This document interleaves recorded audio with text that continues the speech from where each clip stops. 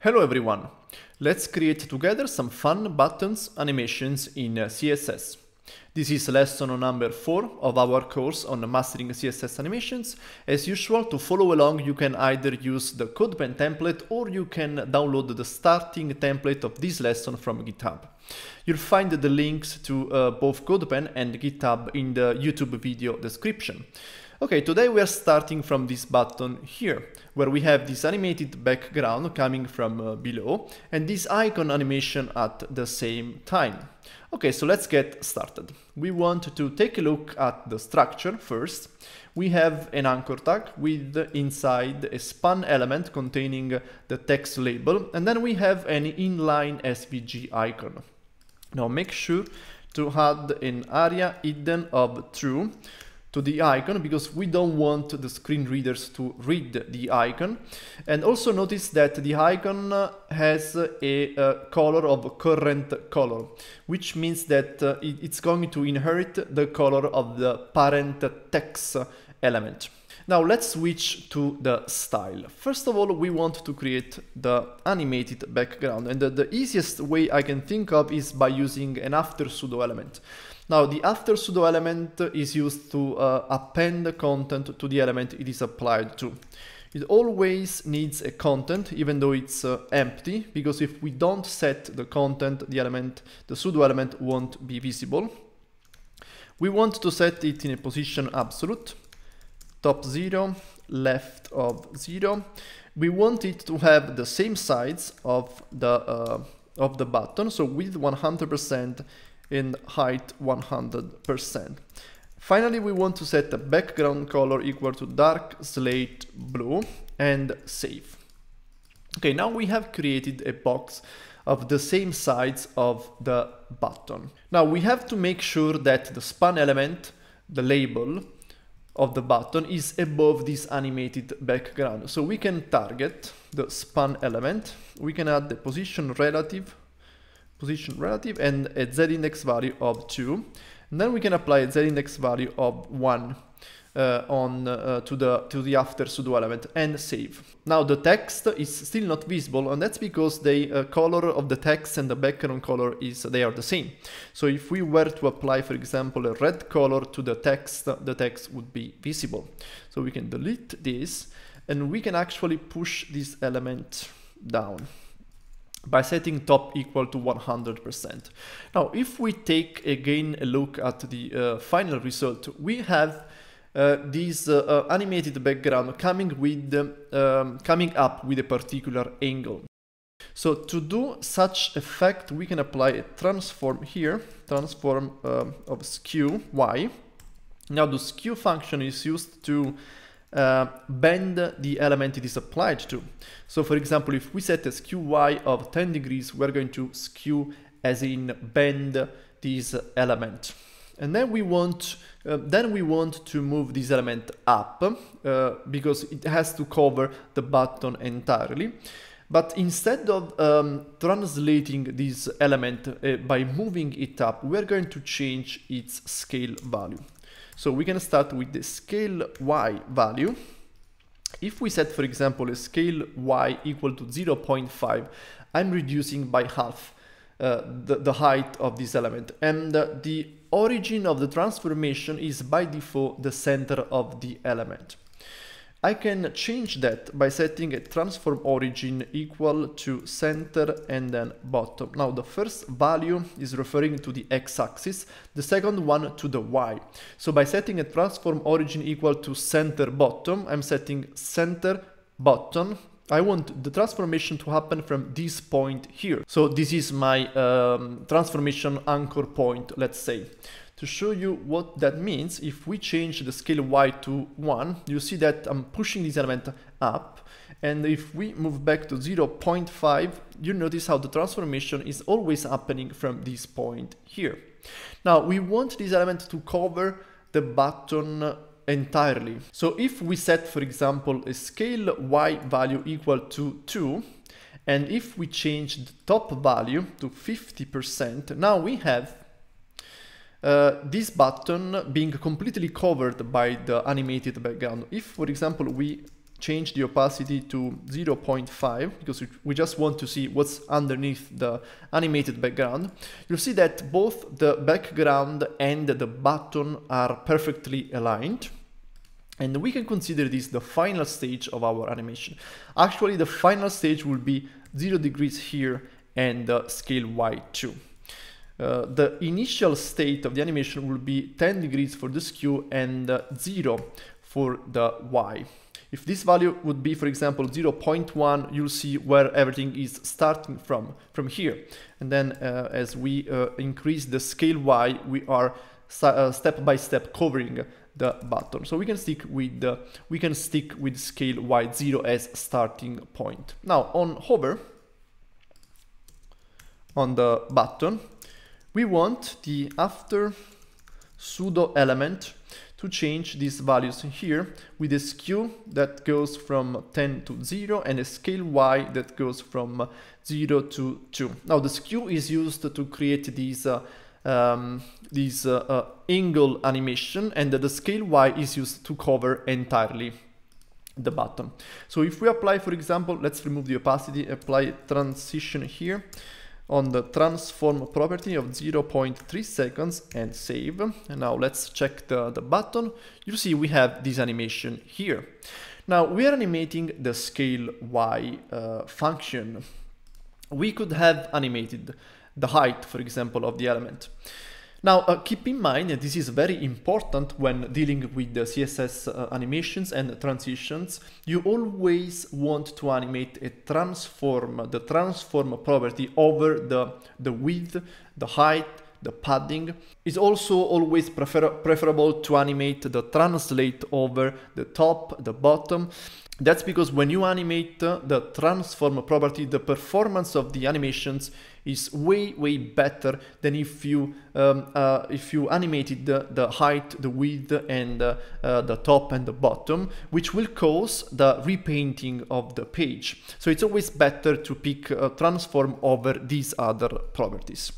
Okay, so we have to make sure that first that the animation of this element here is limited by the size of the button.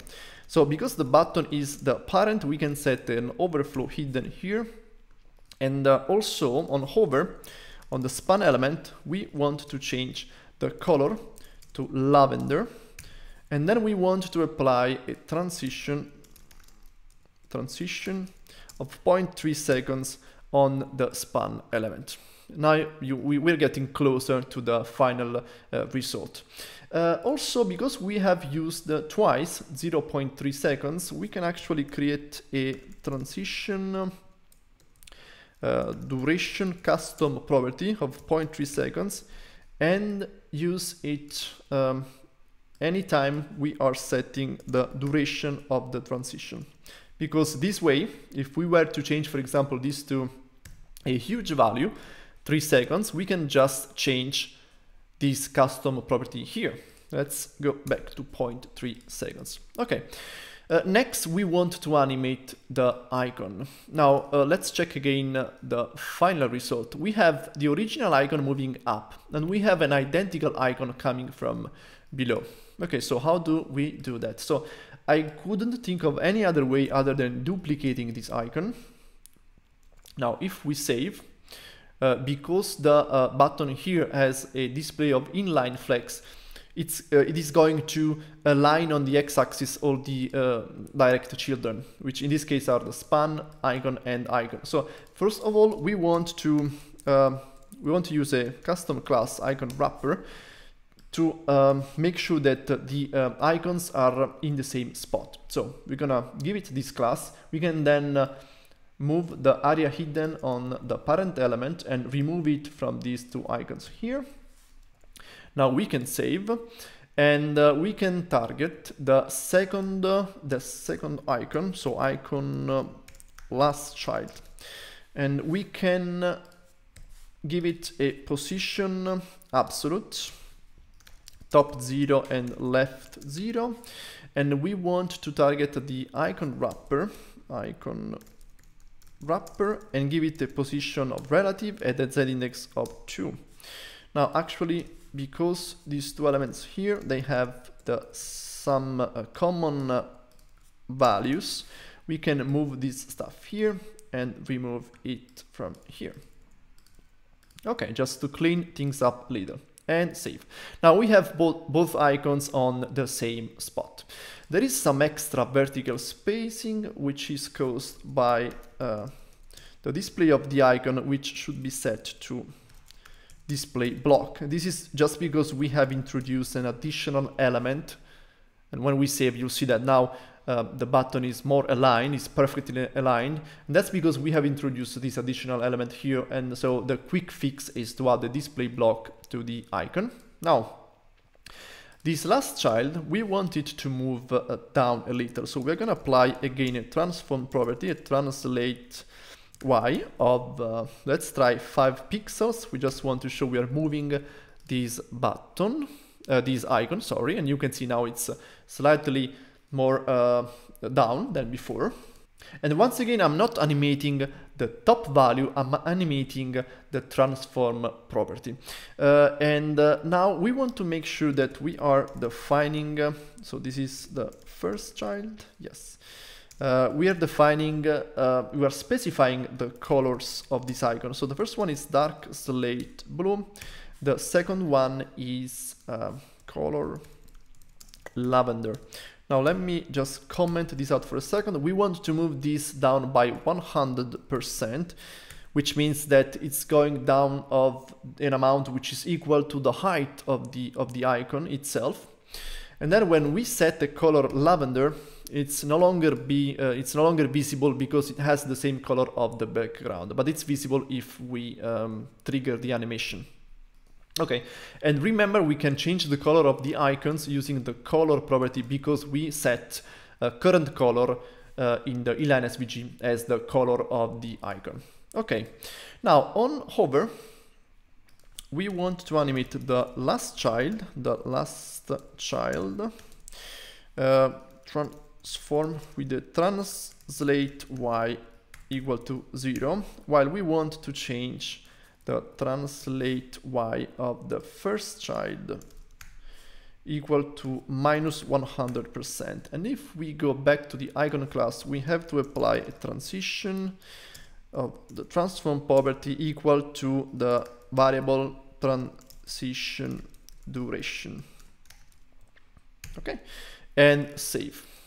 Now, when we mouse over the button, the effect is there, and it's also looking identical to the original, to the final effect we wanted to achieve.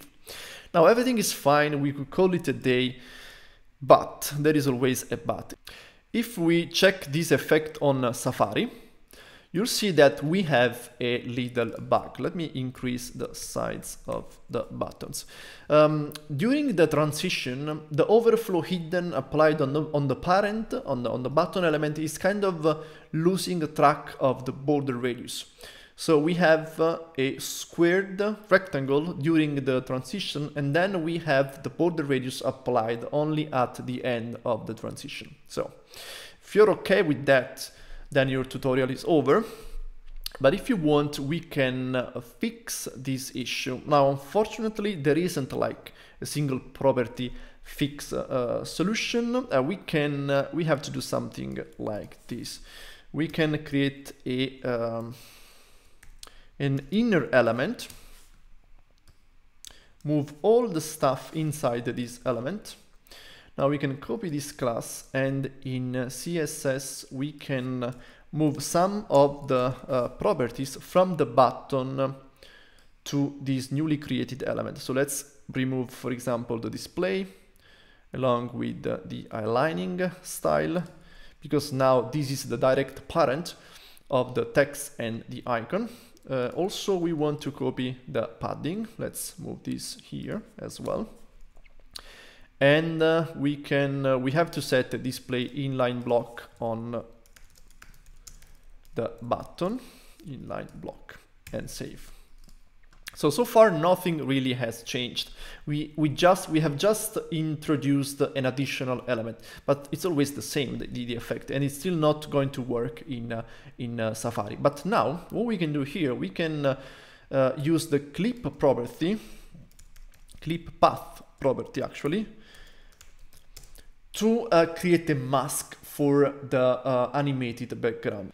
The clip path property is used to define an area for the element it is applied to, and everything which is outside this area is not going to be visible. So if we set, for example, inset 0%, so we are not really setting any custom area at all, we are just saying everything which is outside the inner element is not going to be visible. This is going to affect the inner element and all its children. Now, if we inspect the code, the inner element has the same size of the button. So what we have to do here now is we have to make sure that the after is referring now to the inner element. And so here we have to change this to ampersand, and then we have to target the inner element and then the its after pseudo element and save. Still, we haven't fixed the issue. So the cool thing about the inset property is that you can use now using by repeating 4 times 0%. This is the same as actually using inset 0%. And then we can add this round keyword, which allows me to set a border radius. So by setting a radius of 0.25 m, which is the same radius of the button, now if we check again Safari, we no longer have the issue. So problem solved. It's still working in Chrome, which is the browser we were looking at all along, but we no longer have the issue in Safari too. Now, you may be wondering, why haven't you just applied this clip path property directly to the original button here?